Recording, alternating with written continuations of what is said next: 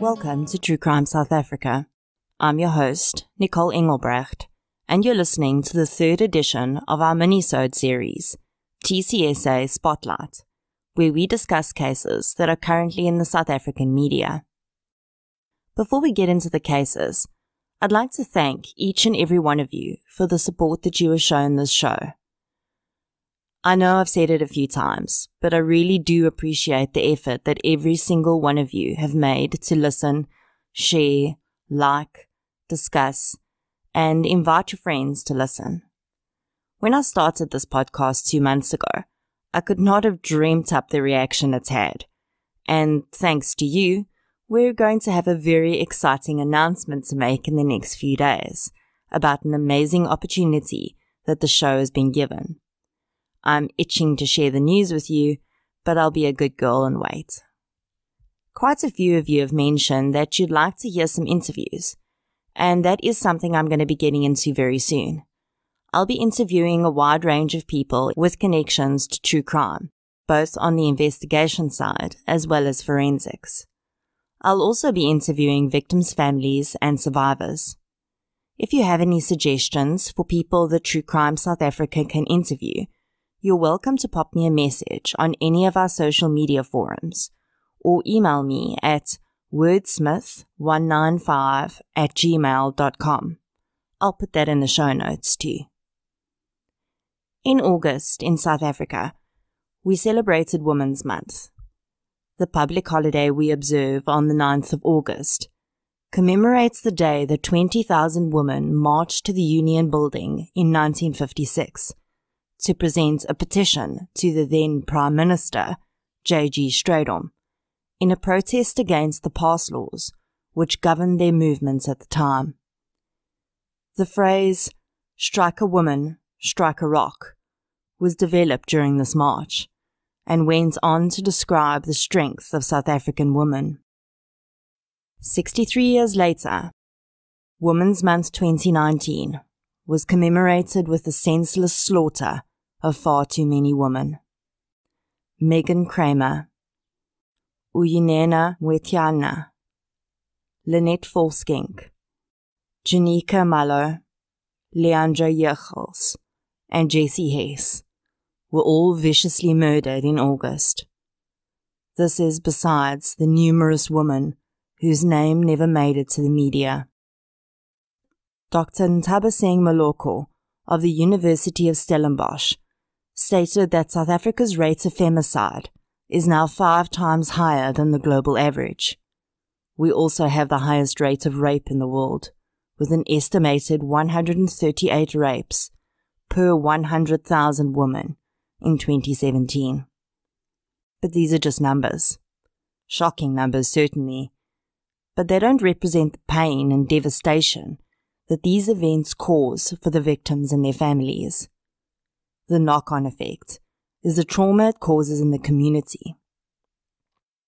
Women live in fear, and men live in fear that the woman in their lives will be next. On an average day, as a woman, if I really think about it, there are very few moments when I'm completely at ease. If I take my rubbish bin outside, I look outside the gate first to make sure there's no one hiding behind trees or walls. When I'm driving, all my belongings are hidden. My doors are locked, and any pedestrian walking too close to my car is a possible threat. When I go to the shop, I hold my bag closely and feel unsafe if someone walks too quickly up behind me. When I get back to my car, I make sure nothing's been fiddled with. And yes, sometimes I check my back seat. When I was younger and didn't have a vehicle, it was far worse, because then I had to walk everywhere. There wasn't a single day that I didn't get harassed on the street, and I am well aware that my fear is small compared to others. I started this podcast to help bring awareness to these cases, and I plan to continue doing that. If that is the small role I can play, although it is sadly after the fact, then I'm willing to stand up and do that. I know we all feel helpless. That's the worst part. we see all of this happening around us, and it feels like there's nothing we can do to stop it. The truth is that the surge in these types of crimes is a symptom of the breakdown of our society, and at the very base of that society is the family unit. Every perpetrator was once a child. Now I am well aware of the nature versus nurture argument, and I do believe that many offenders are born with antisocial behavior traits that cause them to offend. But there is also a huge number that could avoid offending if their circumstances were different. I'm not talking about poverty here. I'm talking about growing up in a loving and supportive environment. I'm talking about teenagers having a support system. And I'm talking about young adults getting the help and guidance they need. If we consider this, then are we really that helpless?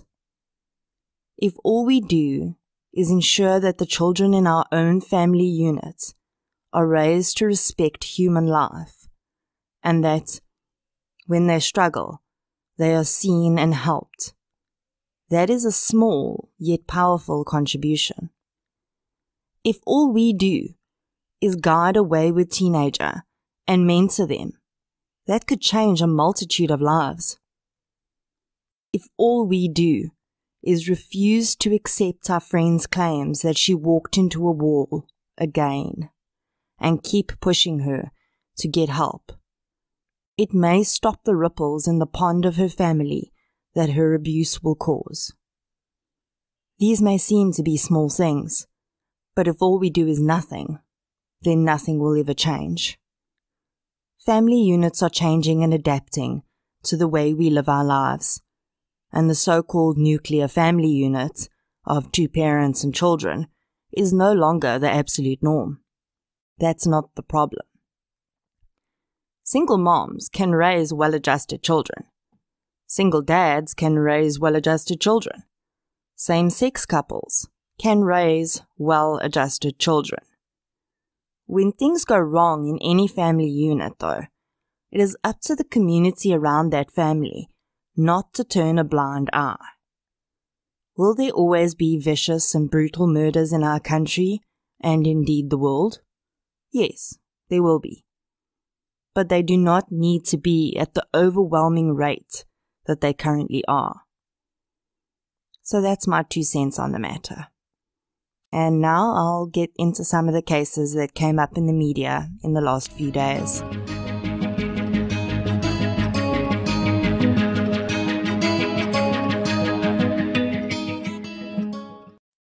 So probably one of the biggest updates we brought you last week was the sentencing of the last 3 members of Electus per Deus, whose series of 11 murders we covered in episode 4.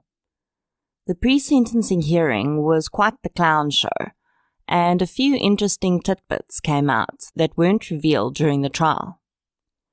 I discussed the concept of a pre-sentencing hearing in episode 7, but for those who haven't had a chance to listen to it yet, here's a recap.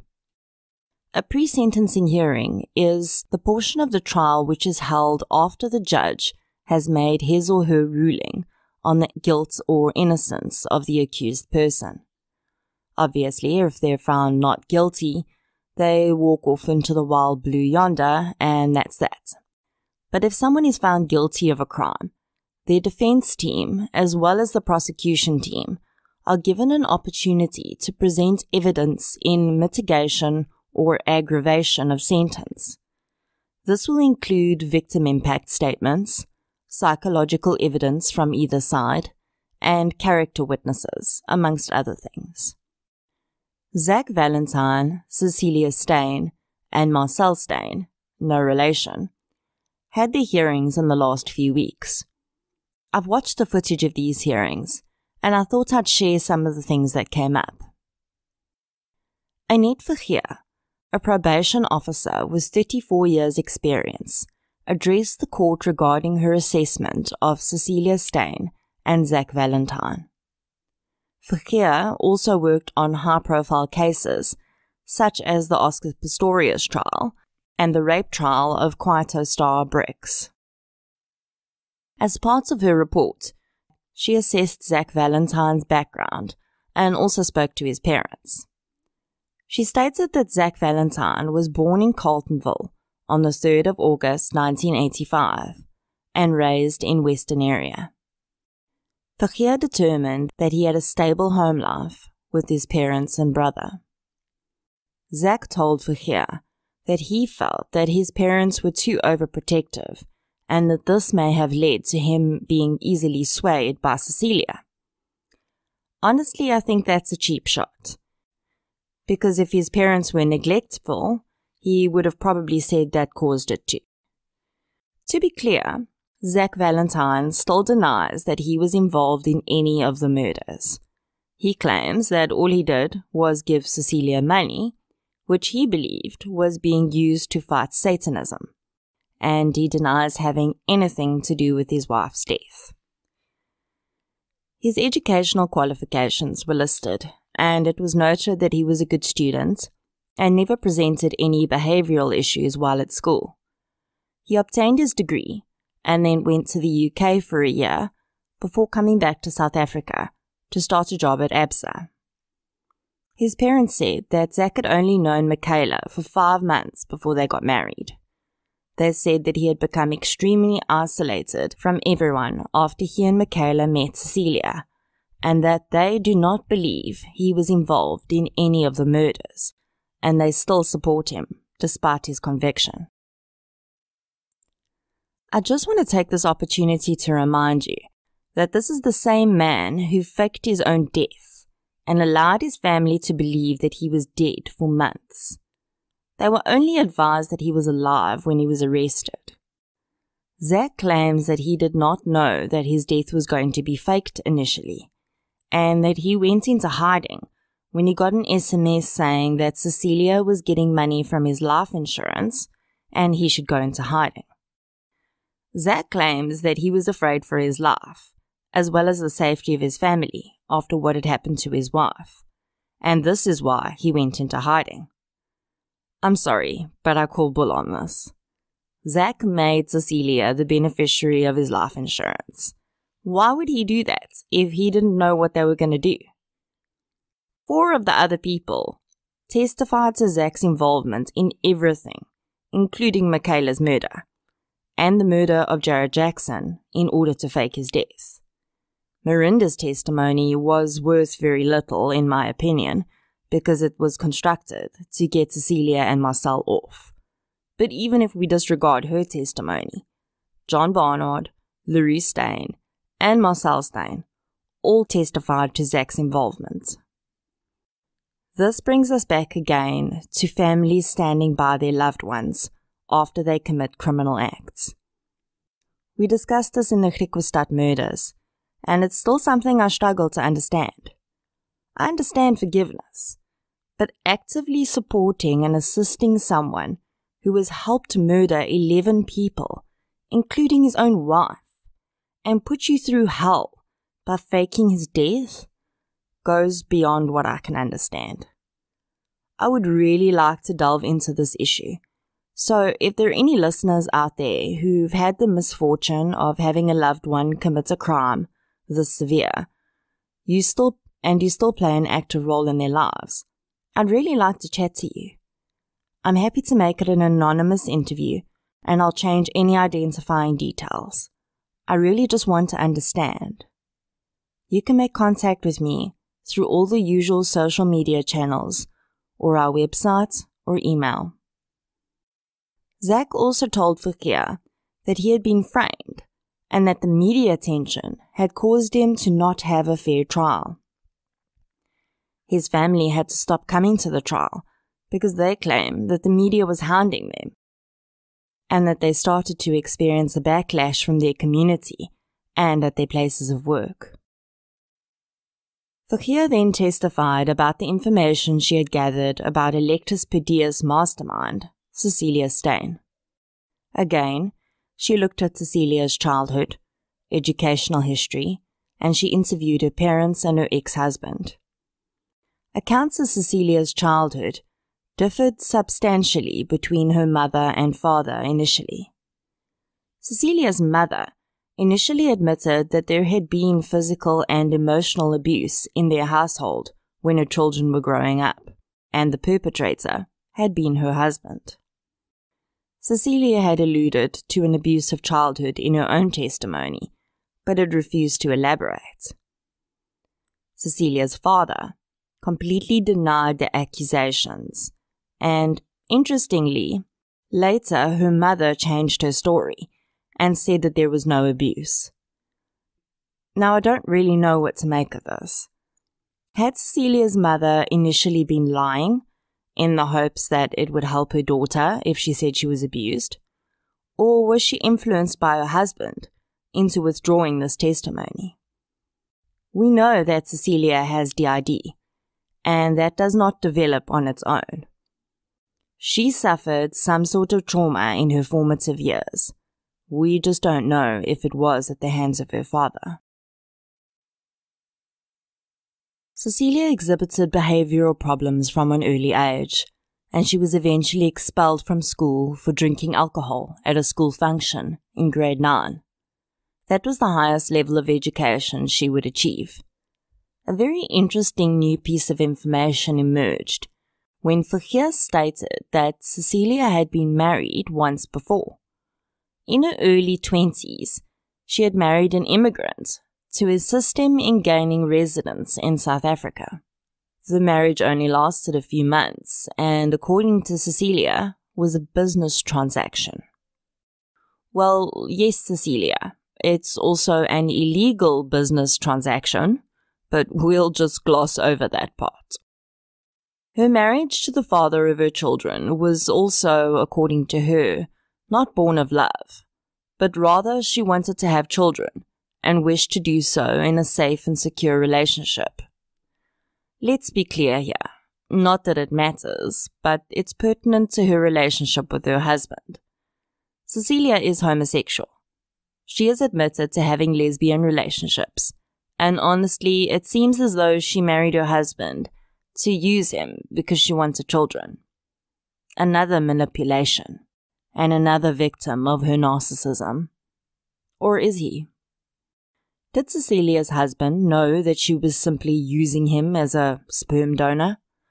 Did he either agree to the arrangement, or was he perhaps so well manipulated by her that he thought that it was worth turning a blind eye to the fact that she had no intimate interest in him? The world has come very far, and many same-sex couples now have children of their own by surrogacy or IVF. She didn't need the fake marriage to achieve having children of her own. In my opinion, Cecilia knew that the types of religious communities she was trying to infiltrate would frown on a same-sex relationship, and it would be far easier for her to portray the normal mom routine if she had the husband and white picket fence to go with it. Cecilia does not admit to her involvement in any of the crimes either. She claims that she's been framed, and her now ex-husband, as well as her parents, claim to believe this as well. Again, there is a mountain of evidence against her, and there is no way that it is all coincidence. Verheer stated that Cecilia had told her that she had started a new relationship with another inmate in jail. The inmate is apparently serving a 15-year sentence for murder. What a lovely couple. Verheer stated in the beginning of her testimony that Cecilia had asked her to ensure that her children's names were not read out in court. Apparently their names had been read out on a previous occasion, and they had been bullied and harassed. My feelings about Cecilia aside, I fully agree with her on this. There is absolutely no reason why her children should be identified. It is not their fault that their mother is Cecilia Steyn, and they are going to have to deal with enough trauma from the knowledge of her crimes without their names being available in public record.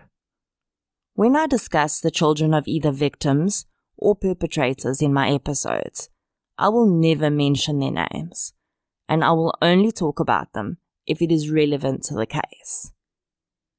So Vergeer makes this impassioned plea on behalf of Cecilia, and then later on, while she's reading her report into evidence, in a forehead-smacking loss of concentration, she read out Cecilia's daughter's full name and date of birth. She also tried to bring across to the court that she really thought Cecilia was a good mother. She said that Cecilia had only ever shown love and concern for her children, and that her ex-husband brought them regularly to visit her in prison. She went so far as to say that the children had performed well academically when Cecilia was living with them. Now, I would never want to refuse these children, who have already been through so much, the opportunity to have a relationship with their mother. But there are 11 victims who were someone's child. Many of them also had their own children. Those people don't get to see their parents or their children anymore, thanks to Cecilia. Probably the biggest bombshell that was dropped during Vergeer's testimony was that Cecilia's parents had told her that they had been told that more people are going to be arrested for their involvement in the series. That's right, you heard correctly.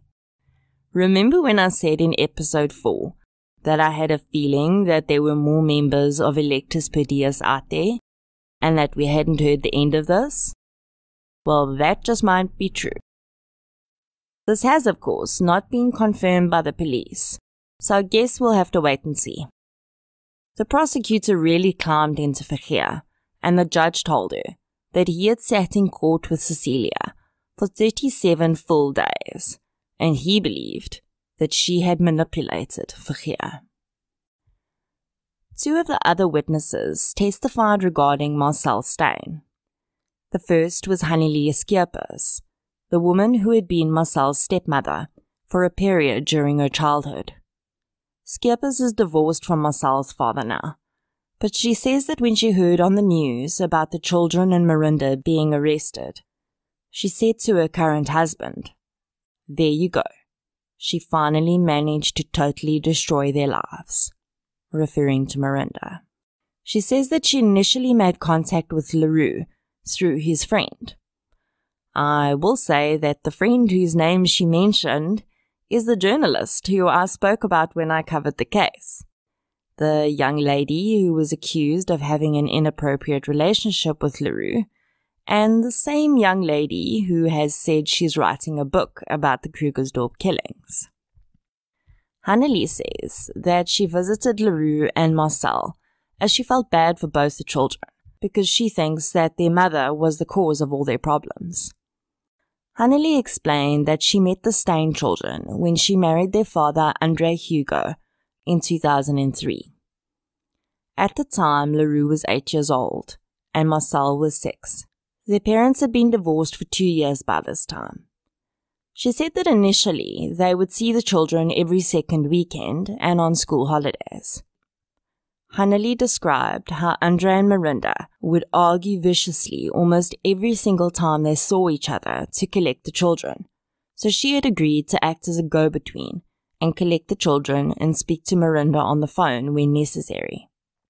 To explain how the fights had affected Marcel, Hannelie described an incident where she and Andre had gone to collect the children, and the argument between him and Marinda had become so violent that Marcel had wet herself. In describing Marinda's behavior towards the children and her ex-husband, Hannelie told the court about an incident she had heard about when LaRue was 8 months old. Marinda had left the child in the care of his father, only to return home and discover that Andre's sister had taken her baby to a local mall. Marinda had reportedly exploded and phoned the woman, accusing her of kidnapping her child. She had apparently barely been restrained from calling the police to report a kidnapping. Andre's family had refused to speak to Marinda from that day. Hannelie said that Marinda had once told her that she had hated Andre Hugo from even before LaRue's birth, but she had stayed with him because her biological clock was ticking and she wanted children. Well, that sounds familiar, doesn't it? Miranda was described as overprotective where the children were concerned, but I think that a more appropriate word would be controlling. Miranda allegedly also tried to sow seeds of discontent into Hannelie's marriage by having strange women phone her and say that they were having affairs with Andre. Hannelie said that she knew this couldn't be true because she and Andre spent almost all their time together, and the cell phone number she was phoned on was only given to a few people, including Miranda. In 2008, Hannelie says that Miranda's controlling behavior came to a head when the children started talking about a new church that they had joined and behaving strangely. She said that they had once given Marcel some new clothing, and she had thrown some of these items into the dustbin because she feared that they would invite demons into her life. Leroux had to get rid of his toy soldiers for the same reason. The children were no longer allowed to watch television and could only watch selected movies. This, of course, coincided with Cecilia coming into their lives, but Hannelie did not know this at the time. Miranda started making it extremely difficult for Andre to see his children and would give them very short notice in cancelling arrangements. It was on one of these occasions when Hannelie claims that she was about to leave to fetch the children and Miranda had called to cancel. Andre had taken the phone and a vicious argument ensued. Andre had told Miranda that he could no longer take her manipulation and that if she was going to continue to behave in that manner, he no longer wanted to see his children. Now, while it does bother me that he said this, I tend to think that it was simply said in anger, and after many years of having to deal with his ex-wife's manipulative behavior, he snapped. Miranda seemed to very quickly grab onto this, though, and immediately told her children that their father no longer wished to have contact with them. She told them about dozens of extramarital affairs that she claimed he had had while they were married, and then told Marcel that her father didn't believe she was his child. It is alleged that the narrative of their father hating them was drilled into the children's head throughout the rest of their childhood. This, of course, is not uncommon in cases where marriage ends badly and children are involved. Parents will often use the children as pawns to hurt their partner, and when the non-custodial partner does not have contact with the children, it is probably often built up in the child's mind that the other parent wants nothing to do with them.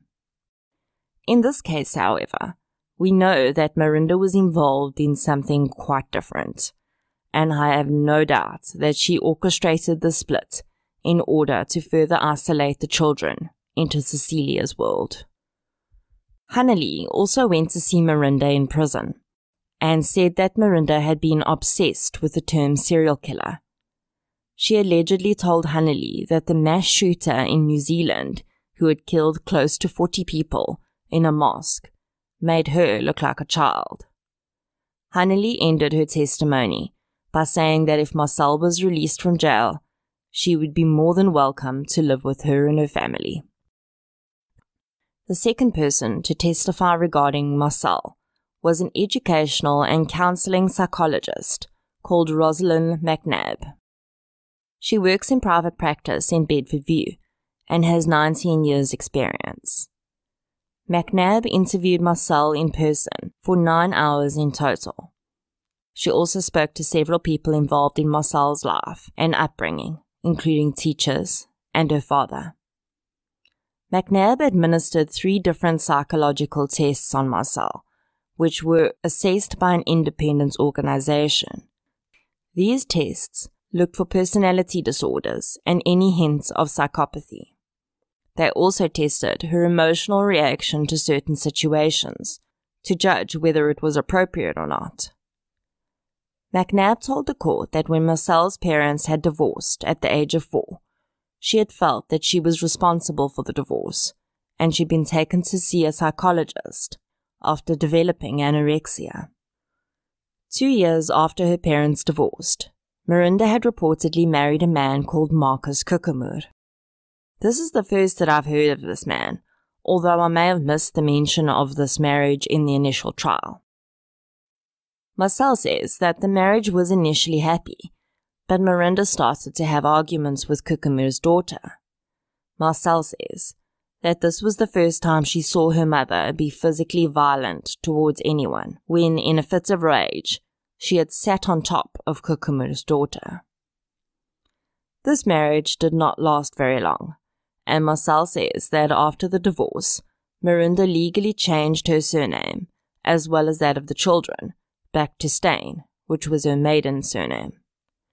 When Marcel was 10, the family met Cecilia Steyn, and she recalls their lives being very different after that. They moved many times to get closer to Cecilia, and eventually ended up in the same block of flats as her. At the age of 13, Marcel claims that her mother had told her that Cecilia had fallen ill, and that Marcel needed to move in with her for a while to help with her care. This became a permanent arrangement, and when she asked if she could move back in with her mother, she was told she could not, and she would be staying with Cecilia. Marcel says that she was essentially a housekeeper in Cecilia's home. She had to look after Cecilia's children, assist Cecilia with her health care, and cook meals and wash dishes. It is claimed that the narrative of the orphanage that Cecilia claimed to run was ongoing and used to control her actions. She would, for instance, be told that she could not have any friends or boyfriends because they would bring demons into the house and all the orphans would die.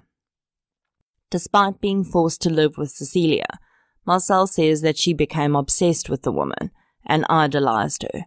She tried to imitate her in everything she did.